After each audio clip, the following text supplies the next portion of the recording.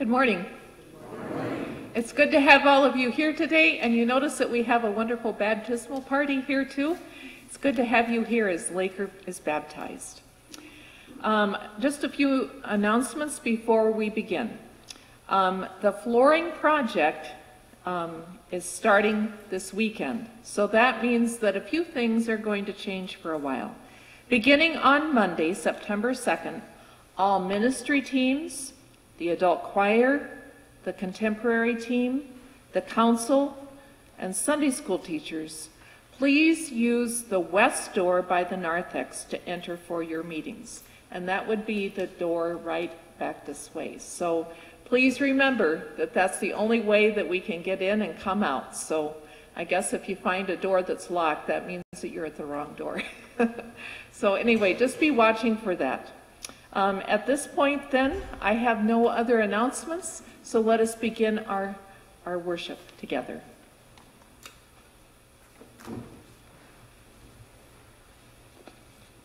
Our gathering song is God is Here, the red hymnal, ELW 526. Please stand if you were able.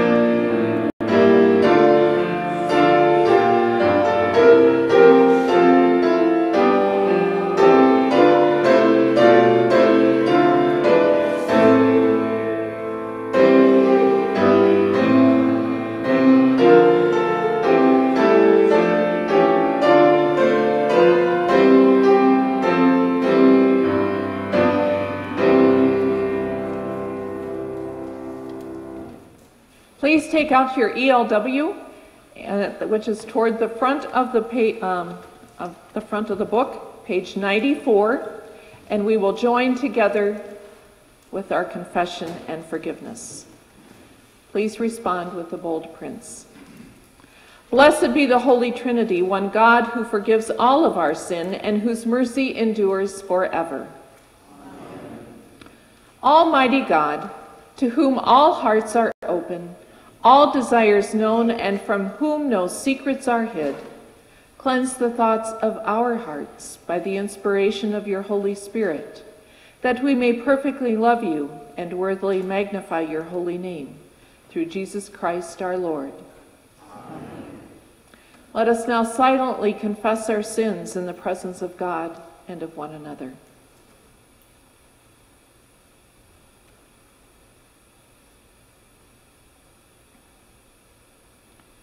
Gracious God, have mercy on us. We confess that we have turned from you and given ourselves into the power of sin. We are truly sorry and humbly repent. In your compassion, forgive us our sins, known and unknown, things we have done and things we have failed to do. Turn us again to you and uphold us by your Spirit, so that we may live and serve you in newness of life. Through Jesus Christ, our Savior and Lord. Amen. God, who is rich in mercy, loved us even when we were dead in sin, and made us alive together with Christ. By grace you have been saved. In the name of Jesus Christ, your sins are forgiven. Almighty God, strengthen you with power through the Holy Spirit, that Christ may live in your hearts through faith.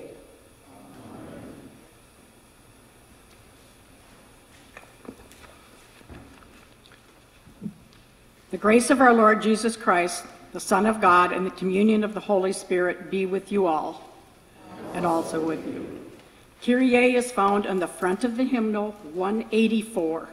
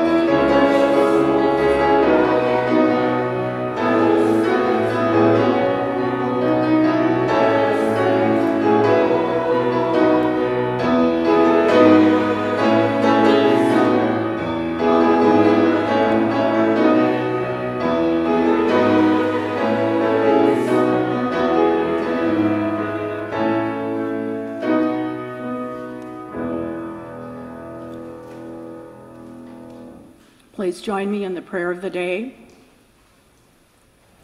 O God, you resist those who are proud and give grace to those who are humble. Give us the humility of your Son, that we may embody the generosity of Jesus Christ, our Savior and Lord. Amen. Please be seated, and at this time I'd invite the baptismal party to come forward around the font.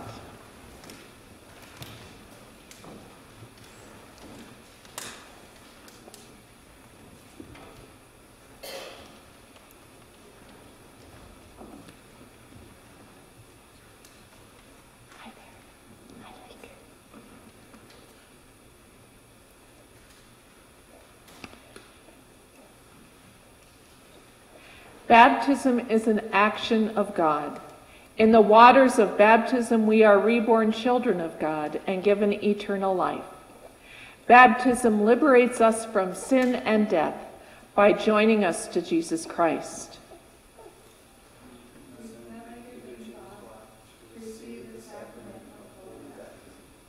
You have presented Laker James for baptism. Will you now share Christ's love with him by your words and your actions? Will you treasure him as a special gift from God and care for him with the love of Christ? Will you pray for him that God's presence fills his life? Will you teach him how much Jesus loves him? Will you teach him that he is a child of God forever? Will you bring him to the gathering of God's people so that he grows up worshiping and praising God? Will you teach him to pray? Introduce him to the scriptures, and see that he is given every opportunity to grow in Christ. I ask you to publicly take a stand for Jesus Christ. Do you renounce the forces of evil, the devil, and his empty promises? And congregation, you may join with us. Do you believe in God, our Creator, Savior, and Counselor? I believe in God the Father Almighty, creator of heaven and earth. I believe in Jesus Christ, God's only Son, our Lord, who was conceived from the Holy Spirit, born of the Virgin Mary, suffered under Pontius Pilate, was crucified, died, and was buried. He descended to the dead. On the third day he rose again. He ascended into heaven. He is seated at the right hand of the Father, and he will come to judge the living and the dead. I believe in the Holy Spirit, the Holy Catholic Church, the communion of saints, the forgiveness of sins, the resurrection of the body, and the life everlasting. Amen. Okay. Over here. Laker James, I baptize you in the name of the Father, and of the Son. You're a pretty active guy. And the Holy Spirit. God, the Father of our Lord Jesus Christ, we give you thanks for freeing your sons and daughters from the power of sin and for raising them up to a new life through this holy sacrament. Pour your Holy Spirit upon Laker James, the spirit of wisdom and understanding, the spirit of counsel and might, the spirit of knowledge and the fear of the Lord, the spirit of joy in your presence. Amen.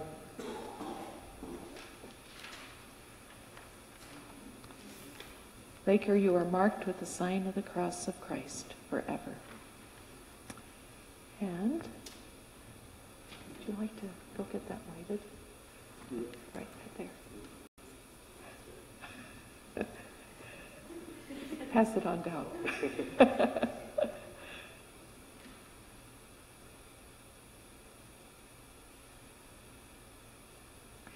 This baptismal candle has significance in the fact that it is made by people here in the congregation. And so you will always remember when Laker has his baptismal birthday that this is from Good Shepherd Lutheran. Let us pray. O God, the giver of all life, look with kindness upon the father and mother of this child. Let them ever rejoice in the gift you have given them. Make them teachers and examples of righteousness for their child. Strengthen them in their own baptisms so they may share eternally with their child and the salvation of you have given them through Jesus Christ our Lord. Amen. Members of Good Shepherd, you have witnessed the baptism of Laker James. Will you now pray for him and share your faith with him? Will you remind him that he belongs to Christ and that as Christ's people, we all belong to each other? Then welcome your new brother in the name of Jesus. Laker James, you are a child of God with us. Together we belong to Christ, and together we belong to praise and serve him. We welcome you into the Lord's family, into Good Shepherd's congregation, and into our hearts and lives. Amen. We do have a few gifts for you from the congregation. One would be this baptismal banner that has been made by a person in our congregation, and it says, Laker James, Child of God. And in case you ever forget which was his birthday or the church, it's 9/1/2013. And we also have this shell that reminds you that he is a child of God. And then someone that is not with Laker, would you like to hold this? You can hold that, and as soon as we get ready to go back, then you can blow it out, okay? And I have been given permission that I get to show Laker off to you.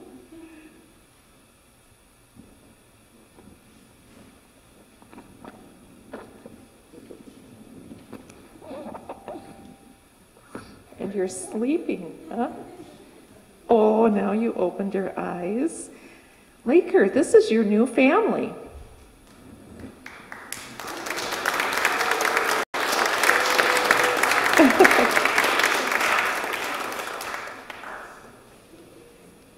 He's very bright-eyed.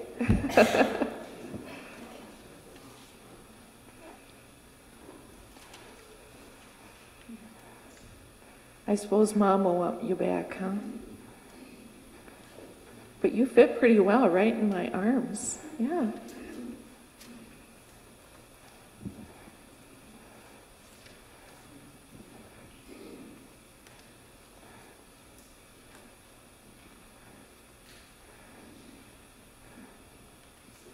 I think he might be going to sleep. Who gets him back? Ooh.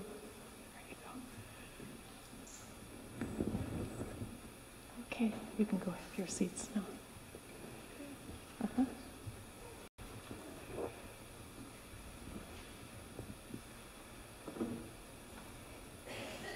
Scripture will be read by Diane Lidke.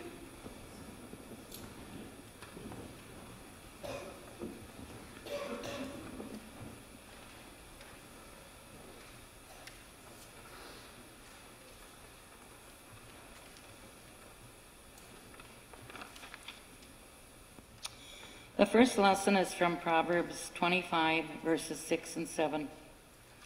The book of Proverbs is a part of a collection of writings known as wisdom literature. Wisdom literature gave directions to Israel's leaders and people for the conduct of daily life. Today's reading is about humility.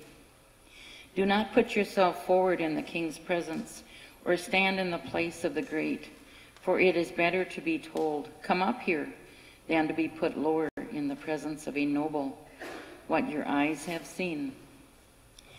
The second lesson is from Hebrews 13, verses 1 through 8 and 15 through 16. The conclusion of the letter to the Hebrews contains suggestions for the conduct of a holy life, all of which are shaped by God's love toward us in Jesus Christ. Let mutual love continue. Do not neglect to show hospitality to strangers, for by doing that, some have entertained angels without knowing it. Remember those who are in prison, as though you were in prison with them. Those who are being tortured, as though you yourselves were being tortured. Let marriage be held in honor by all, and let the marriage bed be kept undefiled. For God will judge fornicators and adulterers. Keep your lives free from the love of money, and be content with what you have. For he has said, I will never leave you or forsake you. So we can say with confidence, the Lord is my keeper. The Lord is my helper. I will not be afraid. What can anyone do to me? Remember your leaders, those who spoke the word of God to you. Consider the outcome of their way of life and imitate their faith. Jesus Christ is the same yesterday and today and forever. Through him, then, let us continually offer a sacrifice of praise to God. That is the fruit of lips that confess his name. Do not neglect to do good and to share what you have, for such sacrifices are pleasing to God. Here ends the lessons.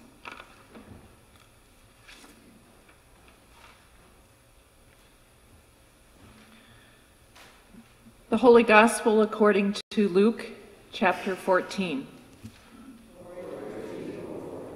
Please stand for the reading of the Gospel. On one occasion, when Jesus was going to the house of a leader of the Pharisees to eat a meal on the Sabbath, they were watching him closely. When he noticed how the guests chose the places of honor, he told them a parable.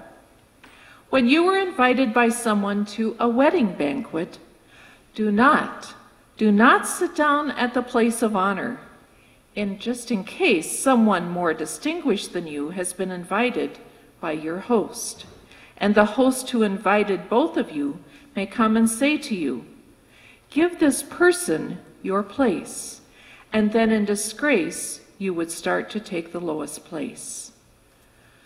But when you are invited, go and sit down at the lowest place, so that when your host comes, he may say to you, friend, move up higher. Then you will be honored in the presence of all who sit at the table with you. For all who exalt themselves will be humbled, and those who humble themselves will be exalted. He said also to the one who had invited him, when you give a luncheon or a dinner, do not invite your friends or your brothers or your relatives or even the rich neighbors, in case they may invite you in return, and you would be repaid.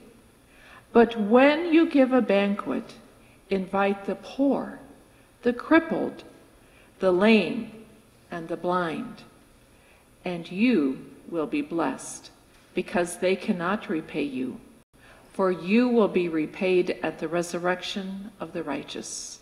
This is the gospel of our Lord. Please be seated.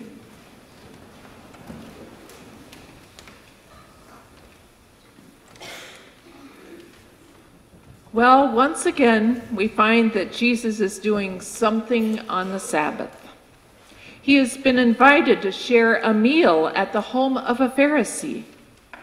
Perhaps it's a setup. Are they trying to trap Jesus? We remember from other readings in Luke that Jesus can be an upsetting and sometimes difficult guest. And on a good day, Jesus' relationships with the Pharisees are antagonistic. Today, Jesus has been invited to a nice religious man's home for a dinner. And then it happens. Jesus questions the appropriate etiquette at a banquet. And now we are not talking about table manners and which fork that we are supposed to use. But Jesus launches an attack on the seating arrangements and who has actually been invited. And then we hear these words. He told them a parable.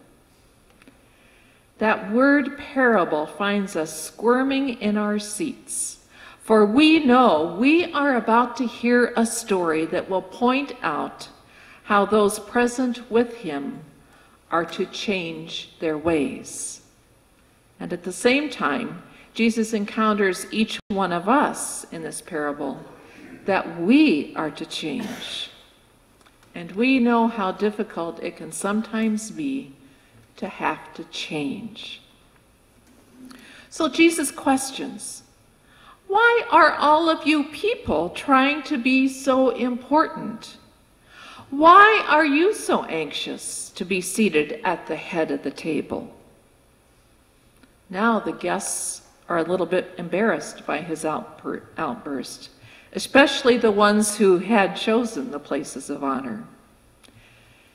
And then Jesus interrupts the nervous coughs and laughs with, all who exalt themselves will be humbled, and those who humble themselves, they are the ones who will be exalted. The behavior Jesus exposes mirrors what we see in our world today. Yes, even in our religious circles. We observe jockeying for power all around us, whether it be in churches or businesses, perhaps it's in organizations, and yes, in our families. But here Jesus tells us honor isn't gained by seizing prominence. Instead, it is humility, authentic humility, that is appropriate banquet etiquette that brings honor. Humility is not actually our human nature. Leonard Bernstein, the late conductor of the New York Philharmonic Orchestra, was once asked to name the most difficult instrument to play. Are any of you musicians? Do you have a favorite instrument? Well, without hesitation, he replied, it's the second violin. I can get all kinds of first violinists, but to find someone who can play second fiddle with enthusiasm, now that's a problem. And if we have no second fiddle, we have no harmony. Friends, we cannot all sit in the first chair and have God's ministry happen. Jesus suggests that one is not better or more important than the other. The loud voices are not necessarily speaking what Jesus wants. Instead, we are to all work together. Jesus challenges us to level our playing field. Christianity is not about one-upmanship.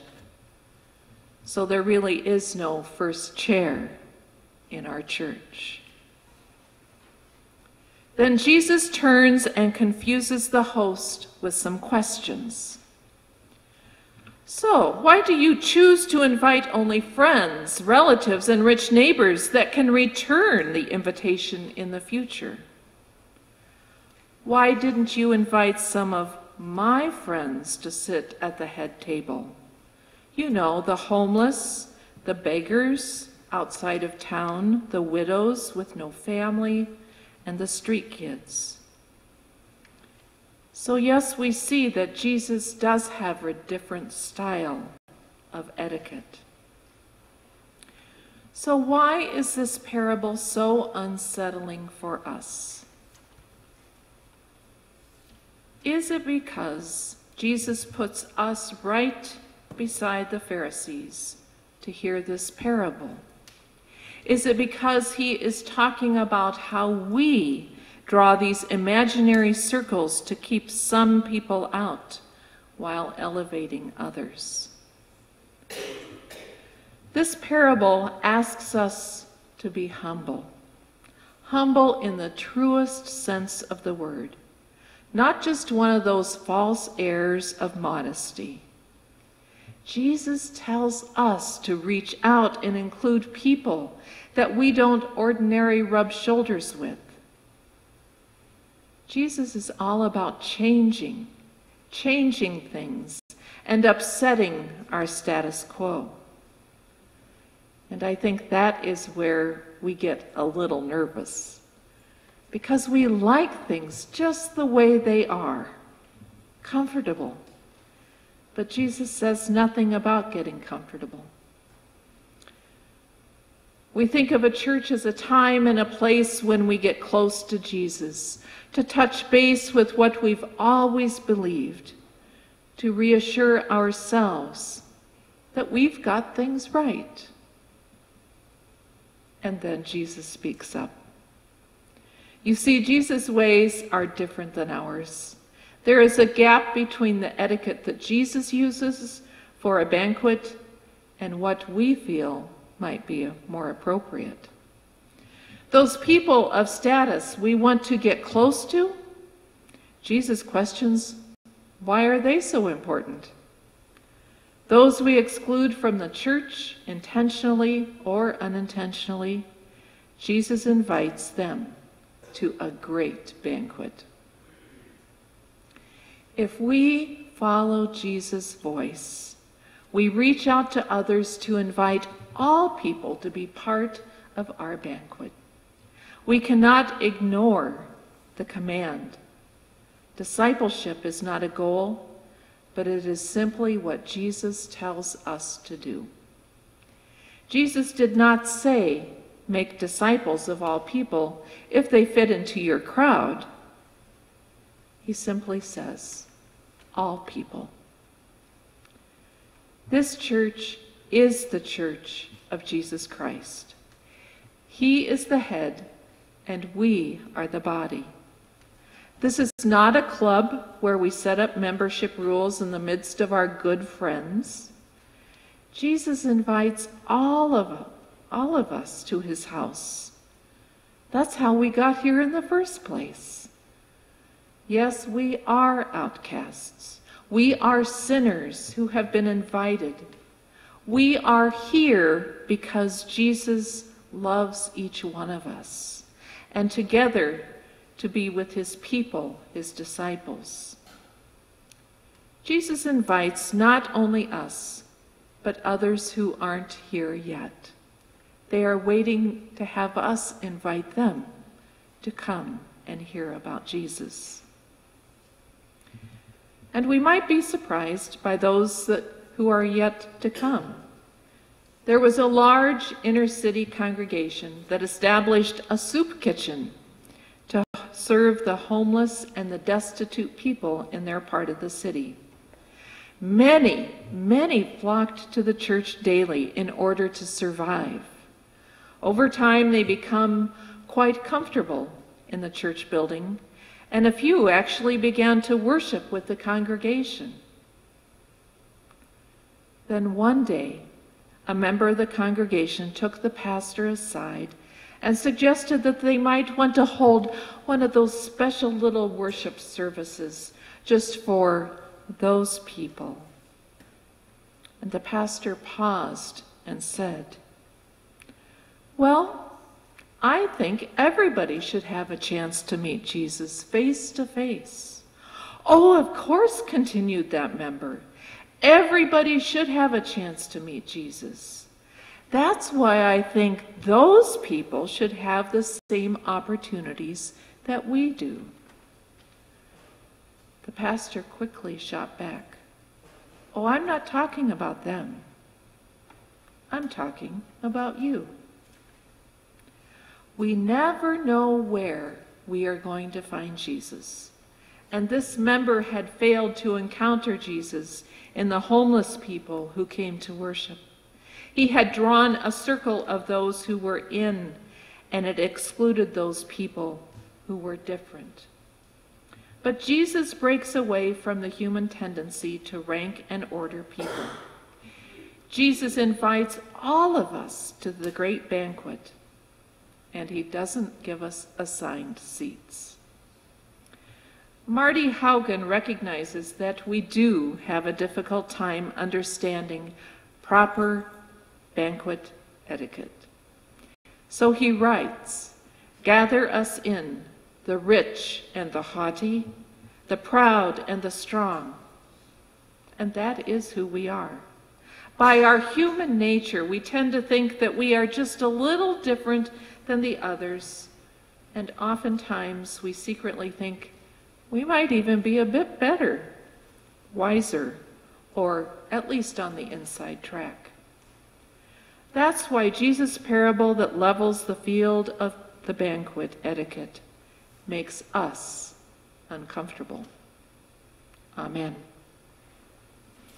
Let us stand and sing together. We are called hymn number 720 in the ELW.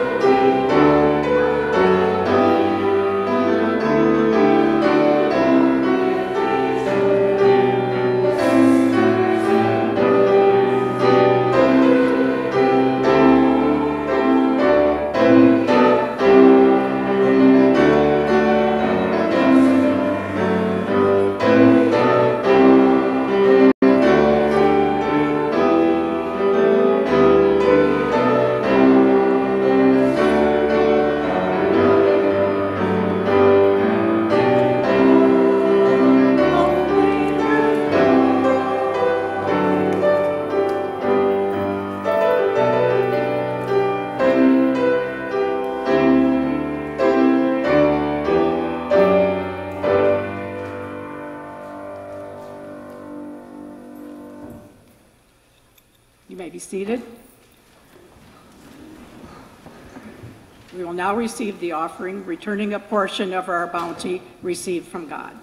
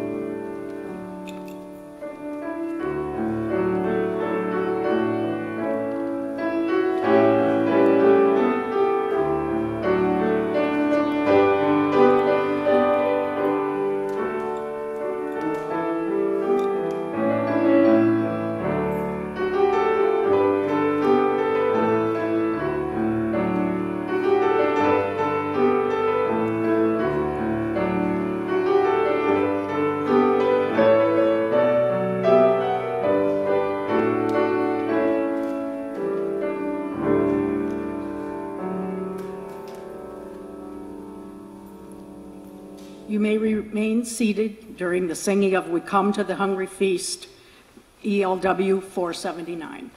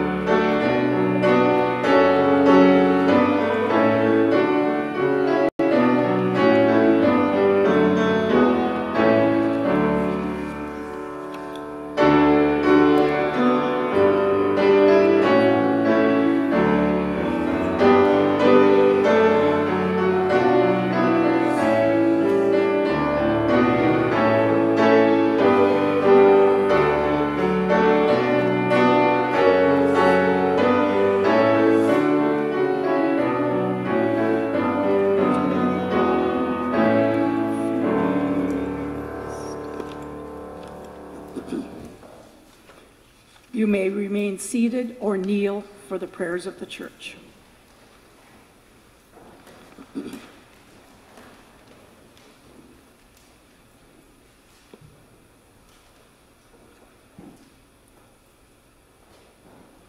With the whole people of God in Christ Jesus, let us pray for the church, those in need, and all of God's creation.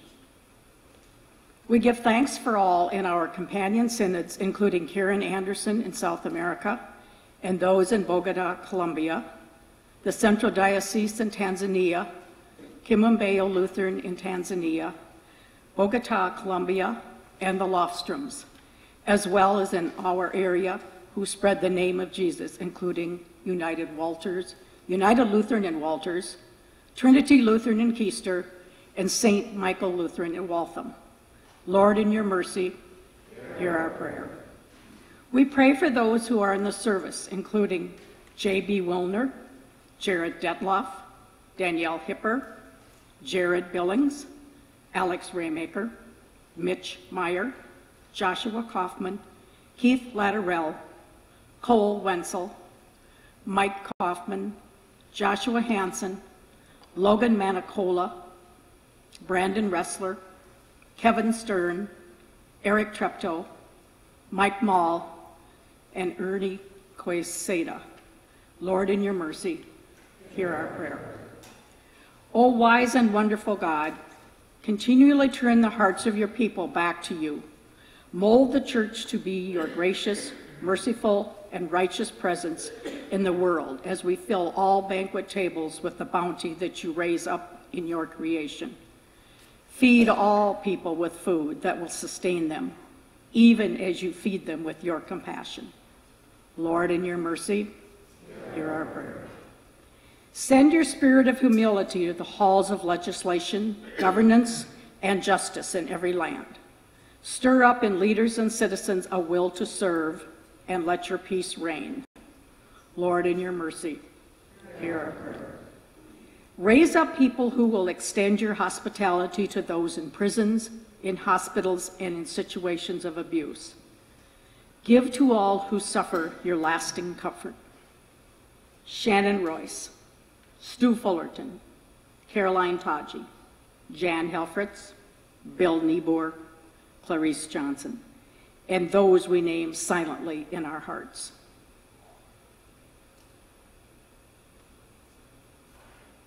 Where there is despair, bring hope. Where there is illness, bring health. Where there is death, bring life everlasting. Lord, in your mercy, hear our prayer.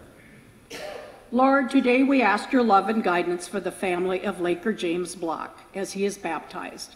We encourage all to pray for Laker and his parents, Rachel and Joseph, as they care for and modeled the life of Christian faith.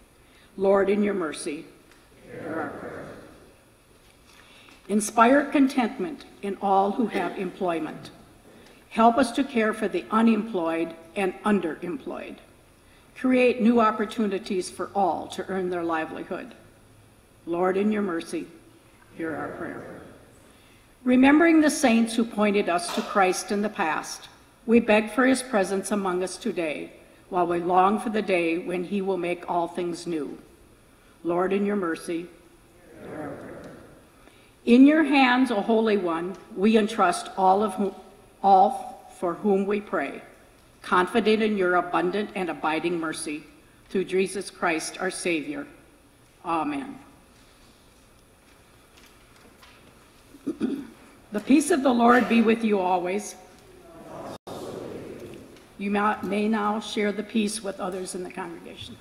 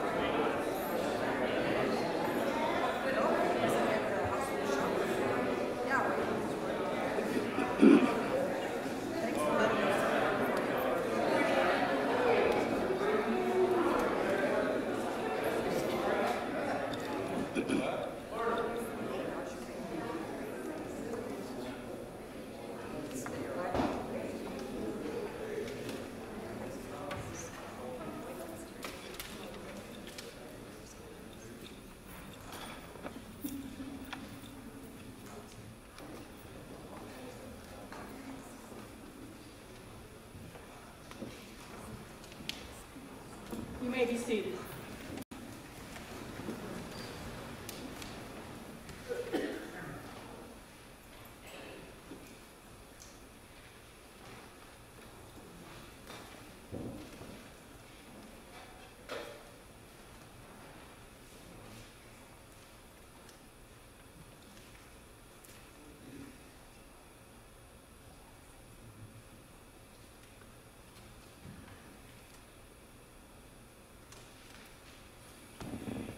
And the night in which he was betrayed, our Lord Jesus took bread.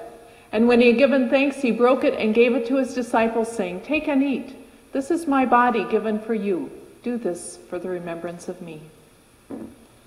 Again, after supper, Jesus took the cup. And when he had given thanks, he gave it for all to drink, saying, "This cup is a new covenant in my blood, shed for you and for all people for the forgiveness of sin. Do this in remembrance of me." We pray together as Jesus taught us to pray. Our Father, who art in heaven, hallowed be thy name. Thy kingdom come, thy will be done, on earth as it is in heaven. Give us this day our daily bread, and forgive us our trespasses, as we forgive those who trespass against us. And lead us not into temptation, but deliver us from evil. For thine is the kingdom, and the power, and the glory, forever and ever. Amen. These are the gifts of God for the people of God, for the good of the world. The ushers will direct you forward when it is time for you to receive the meal, and we will prepare for that now.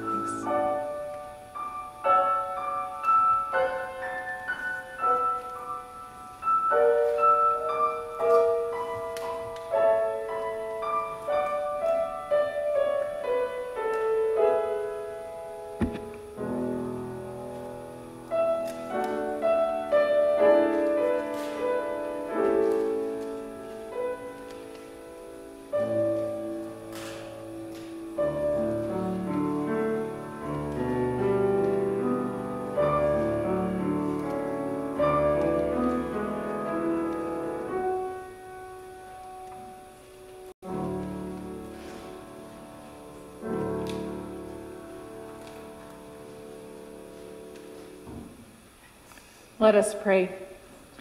Holy God, gracious and merciful, you bring forth food from the earth and nourish your whole creation.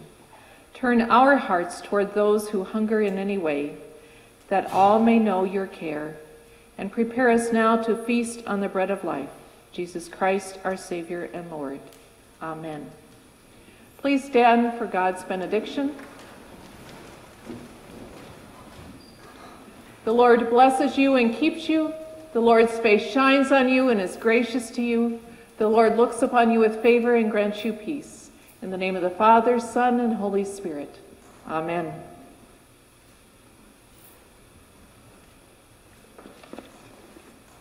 Just a reminder that there is coffee and treats served in the social hall following the service. Sending song is Send Forth by God's Blessing, ELW Hymnal 547.